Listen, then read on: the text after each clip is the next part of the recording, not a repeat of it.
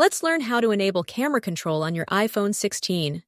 This handy feature allows you to control your camera using just your iPhone's buttons. Let's get started. The first step is to open your iPhone's Settings app.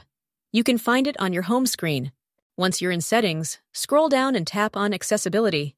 Inside Accessibility, look for the option Camera Control and tap on it. This will take you to the Camera Control settings screen. To enable camera control, simply toggle the switch next to camera control to the on position. You'll see a green dot appear next to it, indicating that it's enabled.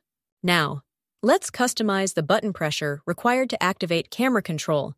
You'll see 3 options: lighter, default, and firmer. Choose the option that suits your preference.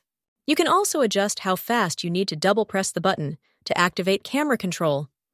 Under the double press speed section, you'll find options like slow, medium, and fast. Select the speed that works best for you. And that's it!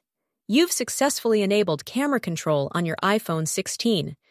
Now you can easily control your camera using just your iPhone's buttons. Experiment with the different settings to find the perfect configuration for your needs.